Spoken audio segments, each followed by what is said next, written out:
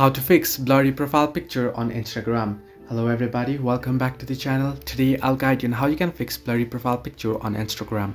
Now you may have noticed that sometimes if you open up Instagram and if you upload a profile picture or any picture, then it becomes blur.